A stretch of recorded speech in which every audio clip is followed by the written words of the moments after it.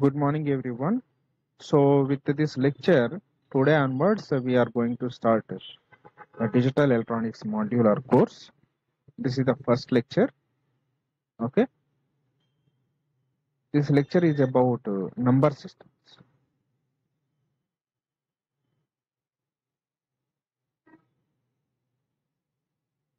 So, before going to concept to create interest to you on subject, here I framed some questions. We will read the questions. For all these questions, I will give explanation and answers also in further slides. Why digits are from 0 to 7 in octal? Why not from 1 to 8? Suppose octal base is 8, uh, it means it contains 8 digits. If we take 1 to 8, then also 8 digits. If we take 0 to 7, then also 8 digits. Then in that case, why not 1 to 8? Why 0 to 7? That's the question. Second question, why there is no one number system? We are telling number system 2, 3, but why there is no number system 1? That's the question. Next, the number systems we discussed are positional or non-positional, or generally whatever the number systems we discuss, those are positional or non-positional. Next question, the number systems we discuss are fixed point or floating point. Okay. Next question, what are the real-time applications of decimal, binary, octal, hexadecimal number systems? Because those only we are using mostly, no? So where we use it? What are the applications? Then what is meant by positional number system and fixed point number system? We have to define this. Okay. And we use positional number systems. Why we are using only positional? What's the reason? Okay. And we have to define number system and we have to define the base. Then next question. Why we use a binary number system only in digital systems? We know in digital systems we use a binary. Why binary only in digital? Next question. Is hexadecimal number system replaced octal? Why so? Yes, actually, hexadecimal replaced octal number system. There are reasons, so you have to describe it. So there are some terms, terminology, symbol, coefficient, character, digit. With respect to number systems, you have to define them. Then digit and bit. There is similarity and there is a difference also. So you have to describe it. For example, last question. If I take a base number, base 20, what can be the last digit in base? Okay, this is the question. So for these all questions, you can try answers and later you can take answers. Whatever the explanation I am giving based on that. Okay.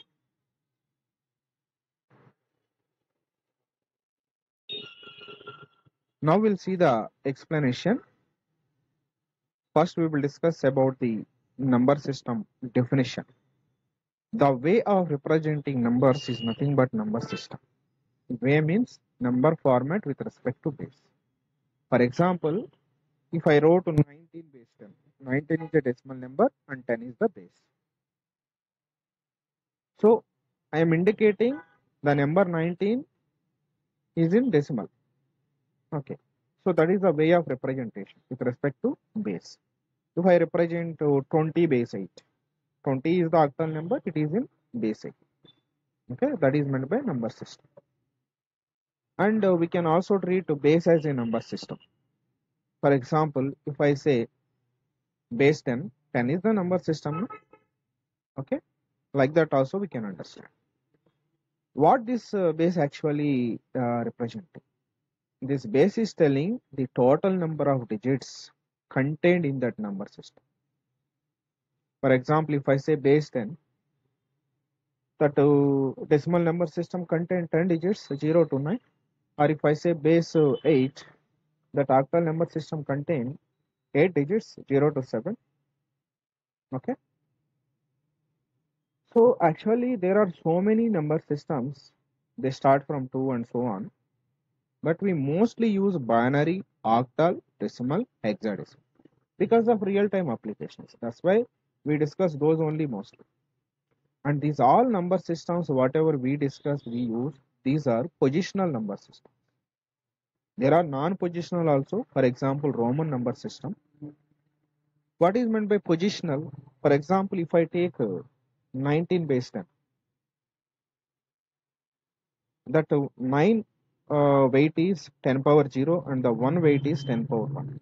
So in in positional number system, each digit contains specific weight, respective weight. But in non-positional number system, like Roman number system, there are no weights to the digits. Okay, that is meant by positional, non-positional.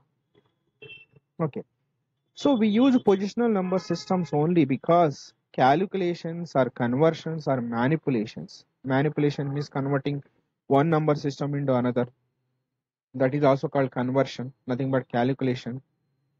That is possible only when digits have weights. Okay, so if we want to do conversions, definitely we should use only positional number system. Okay, and whatever positional number systems we are using, these all are fixed point number systems. There is a floating point number system also. In the fixed point number system, the point position is fixed. It won't float it or it won't move. But in floating point number system, point position will change. It can move, it can float. Okay, so whatever the number system we use, those are positional and those are fixed point. And we use binary number system in the digital system, like calculators, computers. Okay, the reason is these digital systems contain two state elements like transistors.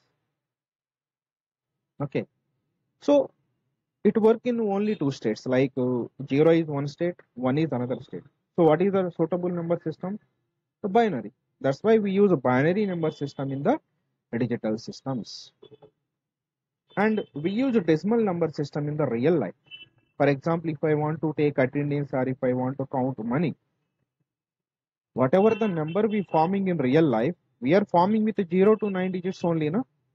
Even if I say 786, that number is formed with only 0 to 9 digits only. Okay, so we can say decimal we using in real life.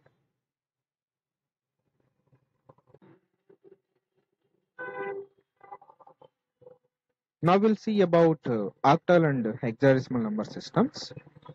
In olden days, our memory capacities are very less. That time, to allot memory addresses to each location, 0 to 7 digits are enough. So that time we used octal. But nowadays, there are large memories to assign addresses to that memory locations. 0 to 7 digits are not enough. So we need more digits. So that's why we went to hexadecimal. So in hexadecimal, we can get to 0 to 9 and A to F. More digits, so more possible addresses possible. Okay. So in that sense, this octal replaced by hexadecimal for memory addressing. And this octal and hexadecimal we can also use in microprocessor and in early mini computers. Okay. These number systems are not negative or fractional or mixed. Mixed means combination of integer and fraction. So always number systems are positive and integers. And the maximum digit in any number system should be base minus 1 or r minus 1. R means radix. And the minimum digit should be 0. Suppose if I take a decimal number system, if I apply this condition maximum digit r minus 1, so base is 10, 10 minus 1, 9. So the maximum digit is 9. And the decimal number system should contain 10 digits. If I am ending with 9, I should start with 0. Then only I can get 0 to 9, 10 digits. That's why the minimum digit in any number system always 0 and the maximum is r minus 1. That's why we cannot take 1 to 10 in decimal number system. Okay. Suppose if I say base 2, it means the number system to contain 2 digits. Those 2 digits 0, 1 we can also call characters, symbols or coefficients. For example, in octal number system, that 0 to 7 we can call digits or characters or symbols or coefficient. Okay. Suppose if I take a decimal number system, the 10th position weight will be 10 times the unit position weight and so on. For example, number 19 is there. The digit 9 weight is 10 power 0. The digit 1 weight is 10 power 1. So in that case, that 10th position will be 10 times greater than the unit position, right? And generally when we writing that base, we write like a subscript.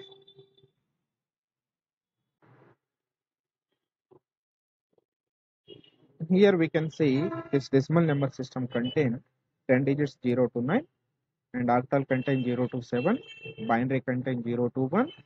For example, if I take base 3, it contains 0 to. Hexadecimal contain 0 to 15, nothing but 0 to 9 and A to A. That 10 will be equal to A and the last digit 15 will be equal to F. Okay. Now we'll see some more points.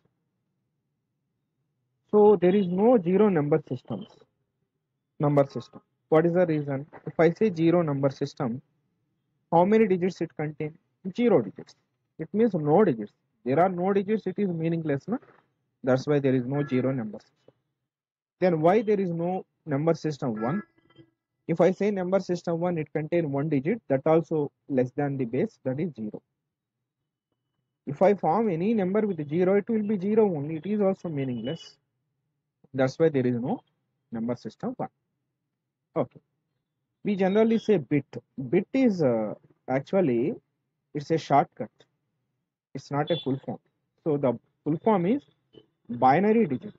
See this binary BI and in the digit last letter T. Like that we take. Okay. So this bit means either 0 and 1. Suppose if I take some other digits except 0, 1, those are not digits because those are not in binary. 0, 1 can be digits and bits, but others are only digits but not bits.